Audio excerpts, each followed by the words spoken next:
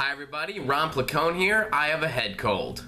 You know who doesn't have a head cold though? Ben Carson, who is gaining on Donald Trump in the polls. Ben Carson is seen as a true alternative to Trump. He's a neurosurgeon out of Johns Hopkins, a science man, not a businessman. And unlike Donald Trump, Ben Carson's career wasn't handed to him by his father. Now, Ben Carson does have some fairly conservative views, although for a long time he didn't identify with either political party. Now, despite being a science guy, Carson has said that he does not believe in evolution. Okay, I gotta put this question out here once and for all. How can you believe or not believe in evolution? Somebody explain this to me. All right, it's a body of ideas, it's a theory, and it's evolving. You can say, I don't acknowledge evolution, I don't recognize it as sound, or you can say it doesn't contradict my belief in a supreme being. You can say that, but to say you do or don't believe in evolution, like, that doesn't make any sense to me.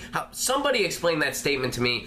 I just gave myself a headache. Carson is also against the legalization of recreational marijuana as he believes it is a gateway drug. All right, Dr. Carson, I get it. You were in academia back in the day, and when that hippie chick that you had a thing for left you for the guy that smoked a lot of pot and had really good vinyl and told you, sorry, but you're too square, it really stuck in your craw, okay? That sucks, but that's no reason for a not sensible drug policy. Now, this is just in time for the next presidential debate happening on Wednesday, September 16th. Now, once again, there will be two debates, one at 6 p.m. Eastern and one at 8 p.m. Eastern. The one at 6 p.m. consists of Santorum, Pataki, Graham, and, that doesn't matter. Oh yeah, Jindal. They're holding it at 6 p.m. because it will be watched by an estimated 6 people. Sorry, I forgot to factor in Rick Santorum's children into that equation. It will be watched by an estimated 42 people.